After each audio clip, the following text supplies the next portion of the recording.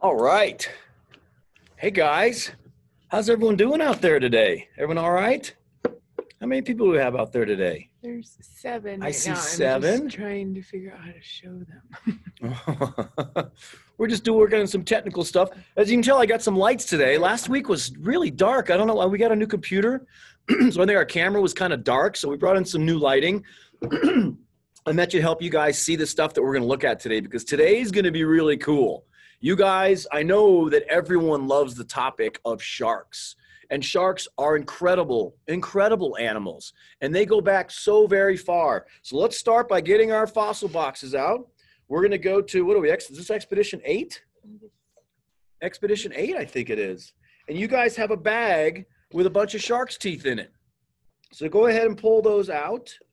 Some of you might have some little bits and pieces of fish bones in there, but they're these little teeth, these kind of orange colored teeth. You guys will have a little handful of them in there. And just let you know about these teeth. These are real shark's teeth. These teeth are about 50 million years old, these teeth you have. I know they kind of look like, oh, we just found them on the beach. These were dug up in northern Africa, in the country of Morocco, believe it or not, an area that's now massive sand dunes like the Sahara Desert, but at the time when these guys were alive was an ocean. So they find lots of these teeth. So these teeth are about 35 to 50 million years old, and they are real fossilized shark's teeth from various different kinds of sharks. The long, thin ones, these long, skinny ones are kind of from a relative of the sand tiger shark that you see that lives nowadays. Real kind of snaggle tooth with lots and lots of long, skinny, kind of bent teeth. And you'll see some of these other ones, which are more triangular, short, fat, more triangular teeth. And these are from a shark called an otodus. And this is kind of cool. Otodus is the same family that eventually evolved Megalodon, which we're going to talk about as well. So the short, fatter, more triangular teeth, they're from cousins of Megalodon. But those are real teeth, 35 to 50 million years old, from northern Africa, in the Morocco region of northern Africa when it used to be an ocean. All right, sharks. What do we know about them? We know they're still around, right? We know they've actually swum the oceans of the world for over 400 million years. Yikes. That is a mind-bogglingly huge number, 400 million years.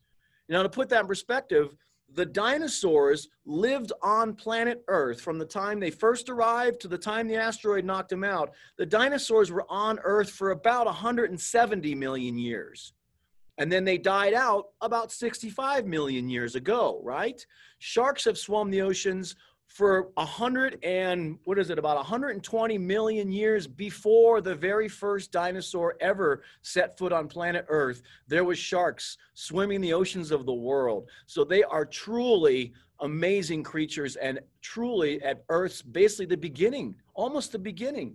If we look at sharks, I got a few pictures back here. Sharks come in all shapes and sizes. Now, going into prehistoric times, we're going to take a look at some really weird sharks. But overall, the look of a shark has not changed in all that time, mainly because Mother Nature designed a shark and it looks kind of like a missile, right? Kind of like a torpedo. It's shaped perfect, just like a kind of like a dolphin or fish. That overall shape, that streamlined shape, they can cut through the water so quickly, so easily. Their fins, everything about them are perfect for where they live. They've survived incredible destruction on Earth. They survived the asteroid strike when the dinosaurs died out. Sharks were still here. They could live deep in the water. They didn't have to come to the surface. They had gills for breathing underwater. Their design has been absolutely perfect. It's perfect in nature, which is why they've been around for so long. Now, not all of them have been perfect. If we look at a couple of these weird sharks, the buzzsaw shark for starters, I'm going to show you guys a few prehistoric sharks that just kind of didn't make the cut. For whatever reason, they kind of went away. If I can get this to work here. There we go. So they kind of went away. They just, their design, here's the buzzsaw shark right here. Look at his mouth. Can you guys see it if I hold it up? If you look at his mouth, it's like a pinwheel. It's a very, very weird jaw shape. It is literally, it's not a whole jaw. like we have or like a dinosaur has. It's a single blade pinwheel. And these guys, here's another look at one. These are artist renditions of what they might have looked like by the fossil remains of the jaws. But they're just very strange sharks. And there was quite a few of them. I have a few pictures here to show you guys because they're really neat. Here's a paleo sculptor's model of what it might have looked like in real life. It's got the colors on it and stuff, but it's got that pinwheel jaw right there. Now, these guys, for whatever reason, Mother Nature designed them, and they just kind of didn't work real well. And that's probably one of the reasons they went extinct. They just didn't adapt. For whatever reason, maybe the jaw wasn't that great for trying to hunt food, and they had a difficult time, and eventually that caught up with them. Other sharks, this guy, the hammerfin sharks, these guys are so weird too. You look at those, you're like, well, how could something like that swim through the water with these weird appendages on them like that? Somehow they probably lasted a little while. They probably lasted a few million years, which is still a super long time. Because you got to remember, human beings like us, people that are recognizable, I'm not talking about ancient monkeys and stuff like that. I'm talking about someone, if you were to look at a human being and say, I recognize you as a human being. You need to take a shower, but I recognize you as a human being. We only go back about 200,000 years. That's like the blink of an eye in geologic time. Even some of these designs of sharks that just simply did not work well, they probably were still around for a few millions of years before they finally took off because they just simply didn't work. There's another look at the buzzsaw shark. He would basically swim through the water with that blade and hopefully get stuff snagged on it, and then he would swallow things, really, is what he would do. Now, sharks have adapted all over. There's probably almost close to 1,000 sharks, different kind of sharks in the oceans of the world today. Most of them are small, much like dinosaurs. Most sharks, and just like most dinosaurs, are not that big. We just always remember the super big, super weird ones, the ones that stick in our mind the most, like great white sharks and hammerhead sharks, whale sharks and tiger sharks, things like that. But most sharks are pretty small. In fact, some of them are probably only the width of my finger, full grown. There's lots of them that swim around the oceans that are just very small. They live in little cracks and crevices in the reefs and bottoms of the ocean. Some of them live really, really deep and don't really have any eyesight because they're so deep. So sharks are from all over, all over. Now, one of the most recognizable ones that you guys all know in the prehistoric world would be Megalodon, right? Megalodon was, I mean, arguably the biggest and baddest. There's Megalodon right there. Megalodon was so big, it hunted whales. Think about that for a second. How big do you have to be to hunt a whale? And that's what he ate most of the time, was whales. He probably ate whatever he wanted to. He could eat big turtles. He could eat Archelon. Actually, Archelon was long gone, but there were other big turtles. There's a Megalodon going after a giant turtle, right? And some people say, well, I mean, how big was he? We know he was big because we find his teeth, right? You guys have seen the teeth, and I've showed them to you before, and I have a few here I'm going to show you to get a good comparison. Here's a Tyrannosaurus Rex tooth right there. There's a T-Rex tooth. This is the part that will be sticking out of the gums, just like in you guys, your teeth that are sticking out of your gums. That's that piece right there. Now, if we start with the smallest ones and move our way up, there's a young Megalodon tooth right there. Maybe that was back by the jaw, by the hinge, so he could open and close his mouth easy. Because if all the teeth were giant, he couldn't open and close his mouth. But they get a little bit bigger, right? They get a little bit bigger. Here's another one right here. Pretty cool. Megalodon was enormous. They get bigger than that.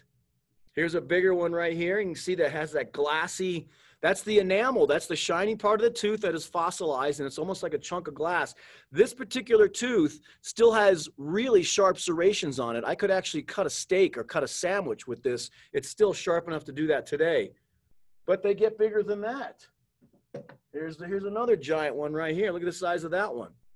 If we turn it around, Megalodon was just unreally huge. You could drive a car into Megalodon's mouth, and he was massive. He ate a ton of food, literally, practically every day. He would have to eat a lot of food. Now, here's something cool. Here's the biggest Megalodon tooth ever found. So there's the T-Rex tooth. Look at the size of that tooth. That is like almost unimaginable, something to have a tooth that big, let alone a whole mouthful of teeth that big. Look how thick that thing is right there. Megalodon lived about 50 million years after T-Rex lived. They didn't live at the same time. There were lots of large sharks that lived during the dinosaur times. Absolutely, without a doubt there was. But to give you a better understanding right here of how big Megalodon was compared to Tyrannosaurus Rex, here's a good comparison right here. If you could go back and get a time machine, grab a T-Rex, go forward in time 50 million years, drop it in the ocean in front of Megalodon, Megalodon could eat Tyrannosaurus Rex in about 5 bites. So remember, Tyrannosaurus Rex was 40 feet long, 20,000 pounds. Megalodon's around 60 to 70 feet long and weighed about 80 to 90,000 pounds. An absolutely massive, massive animal that could eat Tyrannosaurus Rex pretty quickly. Now, there were some other strange sharks in this area right around where we are. There was one called a Phycotis shark. And you were used to seeing these triangular, typical shark triangle teeth for cutting into fish and cutting into meat. But here's the tooth of a Phycotis shark, and you can see how different it is. It's like a little hammer. It's rounded. It's like a little knob or a hammer. And this guy was used for basically crushing shells. You guys know what ammonites are, right? Ammonites, the curly shells with the squid living in them. These guys would just crush them, crush that shell, and then they could swallow all the gooey inside. It's kind of like a candy bar, right? But that's what this guy was. And he was kind of a normal looking shark, honestly. When you look at him, he doesn't look that bizarre. He just had very strange teeth is what it was. But we also find, as always, and one of my favorite things to find is fossils that kind of tell us a little bit of a story. Because I think that's the coolest thing. If you find a dinosaur bone that has an injury on it, a tooth mark, we know that that dinosaur got attacked or got eaten. And it gives you a little bit of a window of a story into an animal that lives so far away. But every now and again, we find something like this. That's kind of a typical white shark. That's from a shark called a squally corax. And it was an ancient shark. It lived in the oceans right here in Colorado when the ocean was here. And it was kind of a typical, it was kind of like a little bit of a tiger shark, but smaller, right? They got pretty big, but this one was kind of small here. And the reason this shark, and this is kind of funny, the reason this shark tooth is white, the reason it's not, you know, like a dark fossil color or black like this Phycotis tooth. This was found in the exact same layers as this Phycotis tooth, but the Phycotis tooth is fossilized black. Well, the reason this one is not is kind of funny. We call this a pooper fossil. And what happened was this shark was eaten by a large predator. The whole shark was eaten, and his teeth and his whole body went through the digestive system of a large predator. Maybe it was a bigger shark. Maybe it was a mosasaur. Who knows? Maybe it was a big archelon, and it was able to eat this shark. But anyway, this tooth got digested in his tummy. And those strong stomach acids we have in our stomachs to help break down food and break things down, it eroded all that enamel off of the tooth. So it ended up fossilizing as a white, kind of a white chunky piece of bone and not a black enamel fossilized tooth, which is kind of funny. So you find that and you go, that's definitely a shark's tooth. Look at the shape of it. That's definitely a shark's tooth. It's sitting right next to a little oyster shell too. But that fossil was digested in a huge predator before it sank down in the mud and got fossilized. That's pretty cool. But sometimes with sharks, we don't just find teeth, because back, way back in time, even some modern sharks, they have spines on their fins. And you guys like to fish out there? I like to go fishing. You guys like to go fishing out there? Sometimes when you catch a fish and you go to take it off the hook, it wiggles and the spines and the fins like poke your fingers and you're like, ooh, that hurt. Well, sharks had similar. These little like things and those little long bluish gray pieces in there, those are fin spines. Fin spines from an ancient shark that lived right here in Colorado millions of years ago. This is found in the same layers as those other two teeth. So that was identified as fins. That's pretty cool. Spines from fins right there.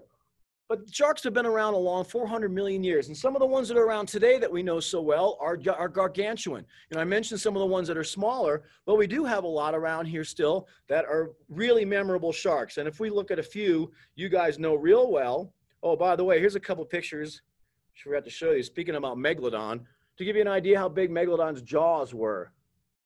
That's a full-grown lady standing inside a model of Megalodon's jaws right there. And this is one of the most famous pictures going back to kind of the early days of science.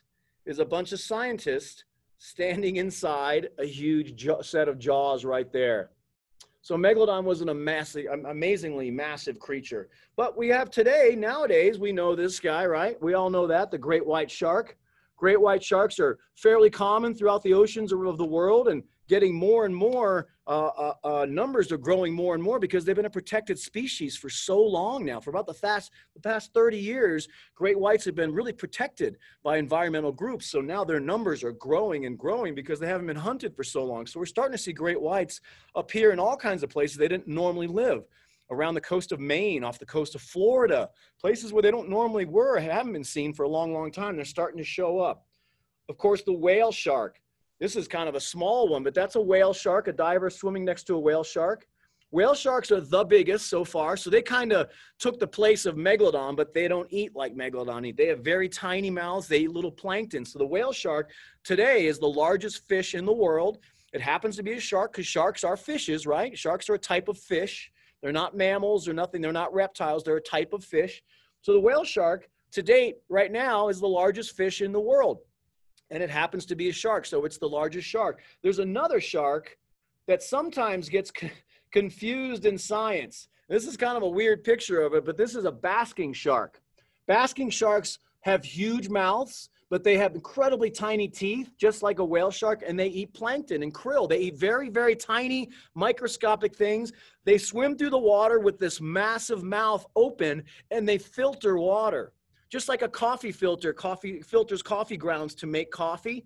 This would go through and it would filter out all the food. But these guys are gigantic. And if you look kind of further back on him, he has more of a typical shark body with that big fin sticking up off the top. So I think the basking shark is one of those creatures that people will see, especially if they're out on a boat, for example, because these guys are about 40 feet long. They're gigantic. They're bigger than any great white. They're about the same size as whale sharks. They just look more like a typical shark, especially their faces. So this is one of those ones you'll hear people say or see a picture and go, Megalodon's still alive. It was giant.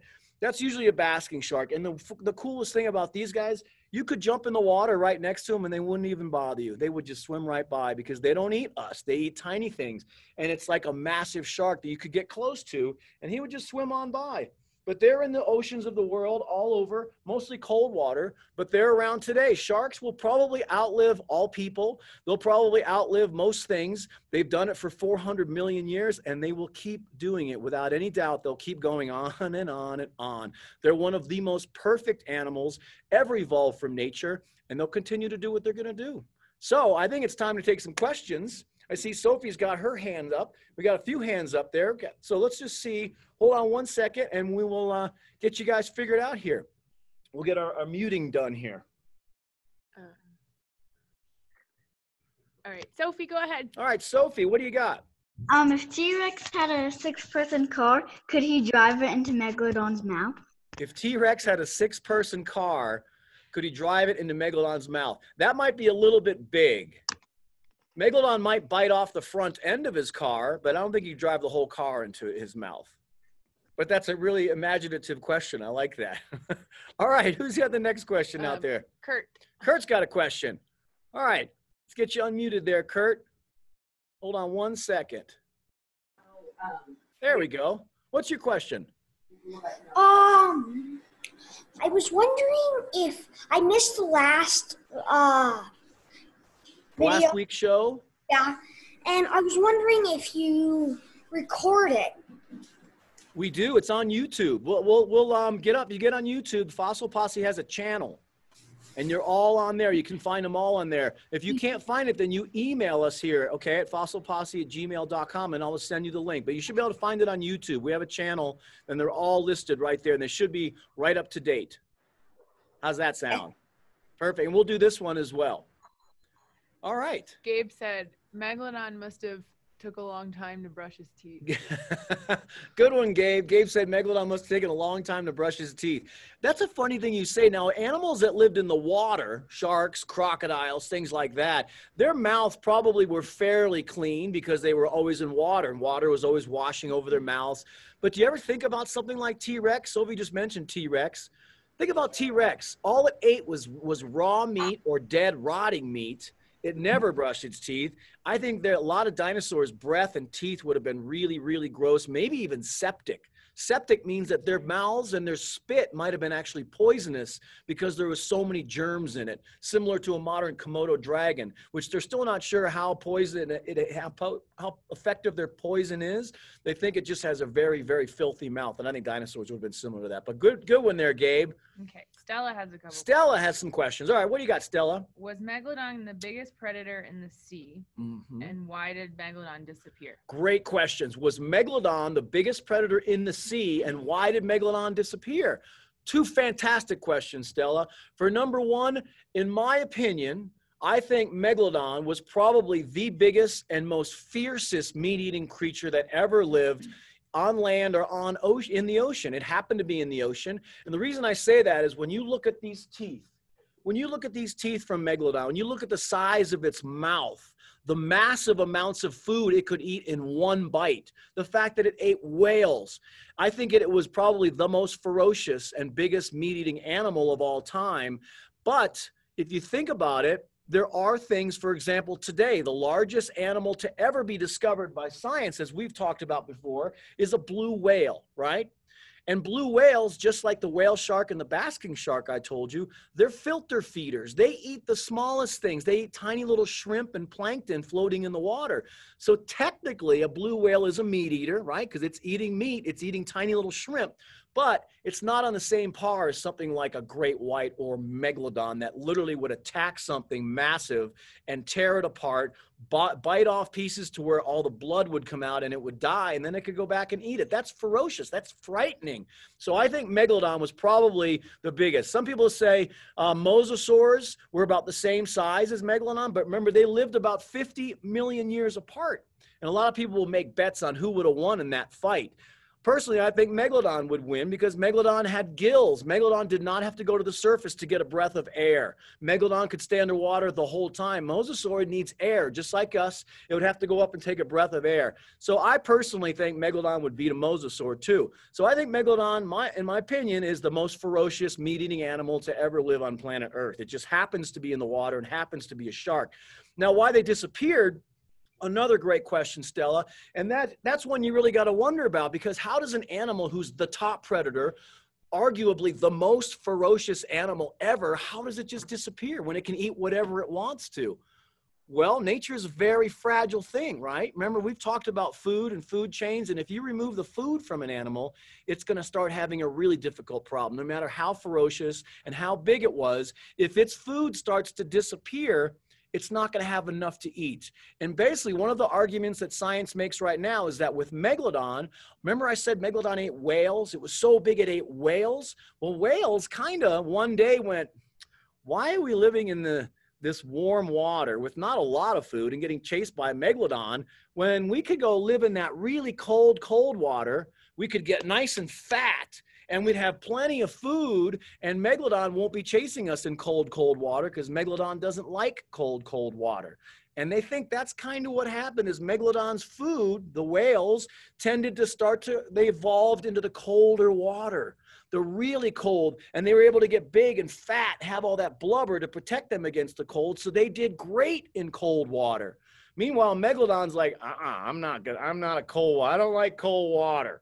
Kind of like me, I don't like cold water. I don't want to go live in cold water. I'll make do in this warm water. It didn't make do. Its food source disappeared, and eventually the largest and most ferocious predator ever disappeared with everything else, and whales are still here. So not all, strength isn't always the top number one thing. Sometimes intelligence is, and the whales got away with that one pretty good. So Stella, terrific questions. All right, next question. From Gabe. Gabe. Did Megalodon and mosasaurs live at the same time together? Did Megalodon and mosasaurs? Well, I kind of just talked about that. Yeah, they did. And they're 50 million years apart. That's one thing a lot of kids, and even adults, they think that because Megalodon was so big and so ferocious that it had to have lived at the same time as big and ferocious dinosaurs. But it didn't. It lived way after. And even after the dinosaurs went extinct, after some of the biggest crocodiles that ever went extinct, like Sarcosuchus and Deinosuchus went extinct, there was giant crocodiles that lived only a few million years ago. There was giant sharks that lived a few million years ago, and there was giant sharks that lived during the dinosaur times. It just happens to be that Megalodon was the biggest and lived way after, and Deinosuchus and Sarcosuchus were the biggest crocs who lived during the dinosaur ages. So we've had gigantic animals all the way from the dinosaurs to present day at different times. Look at again, the example of the blue whale. They're here today, and they're the biggest that ever lived. So good questions, Gabe. Sophie's got another question. Sophie's got another question. I have another question about if T-Rex could drive a car into Megalodon's mouth. If he had a little bubble car, do you think he could drive that into Megalodon's A bubble mouth? car? Yeah. Yeah, bubble car for sure. But here's my one question back to you, Sophie. If T-Rex's arms are only this big, how does he steer the car? Wouldn't Wouldn't his nose get in the way of the steering wheel? he uses a grabber. He uses extensions to grab the Yeah. wheel? Good He answer. uses, Good like, answer. All right, we got anything out there? Any other questions? Is that it? I think you guys are awesome. I think those were some amazing questions. I think we pretty much covered it all. And as you guys know, you can always email me at fossilposse@gmail.com on our website, fossilposse.com. So if you guys have any more questions about sharks or anything we've been talking about for these last several or a couple of months, I should say, it's been so much fun being with you guys. So always email us. We have more shows coming up, and we're here to chat about this stuff. So any questions you have, let me know. Otherwise, I'll plan on seeing you guys next Saturday, and I believe our expedition that day is the pterosaurs. We're going to be talking about the flying pterosaurs, and they were weird. Wait till you see some of this stuff. And I got a couple cool fossils to show you about pterosaurs as well. So you guys have a great day, have a great Saturday, and we'll see you next Saturday, all right? Bye.